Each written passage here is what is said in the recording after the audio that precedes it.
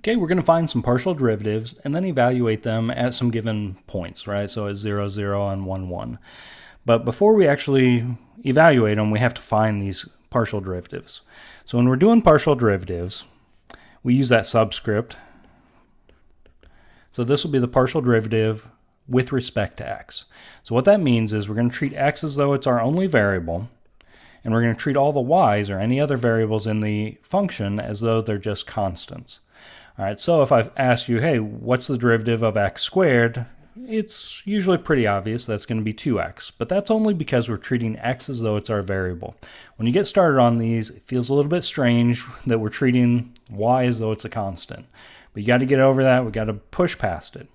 For our next term there, we're going to bring along our constants, the 4 and the y, and I know it feels weird, and just think to ourselves, what's the derivative of x? Well, derivative of x is just going to be 1, so you could say negative 4y multiplied by 1.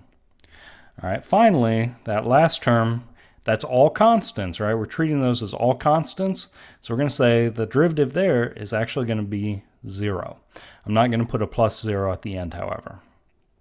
All right, next, let's give it a shot with the partial derivative of this function with respect to y. All right, so one term at a time, and remember, these are our only variables, the y's. The derivative of that x squared is just going to be 0 because we're treating that as a constant this time around, right? Because we're looking at the partial with respect to y. So the derivative there is going to be 0. I'm not going to write that. Next term, I'm going to bring along our constants. The derivative of y would just be 1, so we're just left with the constant. And finally, we have that derivative of that last term. Well, we're going to use the power rule on this, bring our exponent down and multiply it by the 4. So that's going to make 8, reduce the exponent by 1, and we get y to the first power. All right, the rest of this really isn't too enlightening. All we're going to do is evaluate these at 0.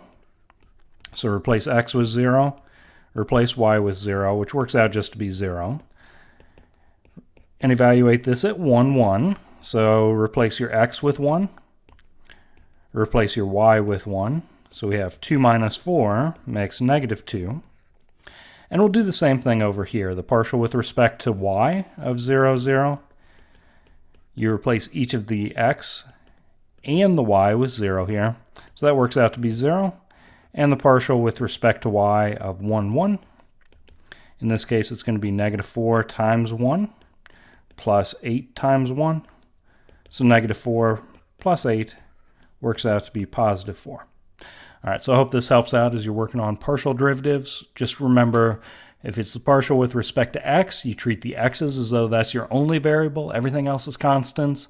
Partial with respect to y, y is your only variable. Everything else has to be constants.